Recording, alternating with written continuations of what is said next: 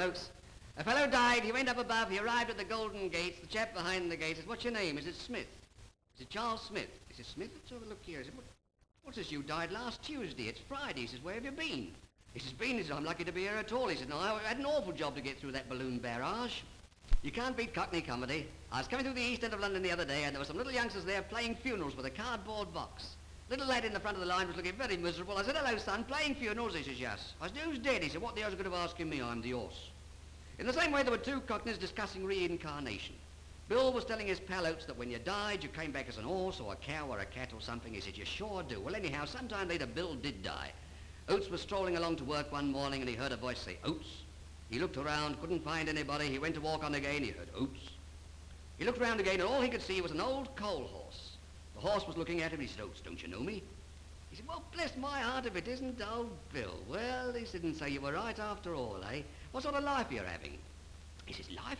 He said, I'm pulling coal up and down all day long. If I go slow, I get the hide whacked off me with a stick and the grub's rotten. He said, oh, it's terrible. Oates said, well, why don't you mention it? He said, mention it? Lord lummy, if he knows I can talk, I'll have to shout out coal. Still, folks, you'll be glad to hear my brother's joined up. He's been fighting for 3 weeks, but he had to go in the end.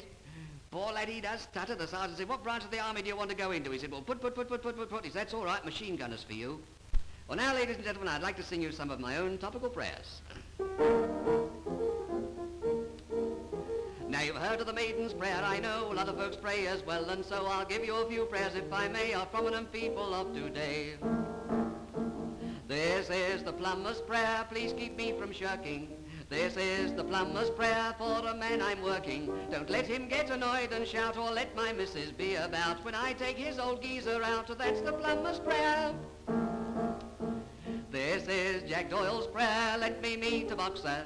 This is Jack Doyle's prayer, let me give him socks, sir.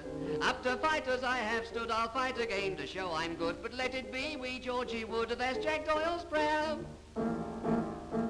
This is Herr Hitler's prayer, Gott strafe the League of Nations. This is Herr Hitler's prayer, I'm starving on my rations. The BBC is so devout, please send me some sauerkraut with all the tripe you're handing out. That is Herr Hitler's prayer.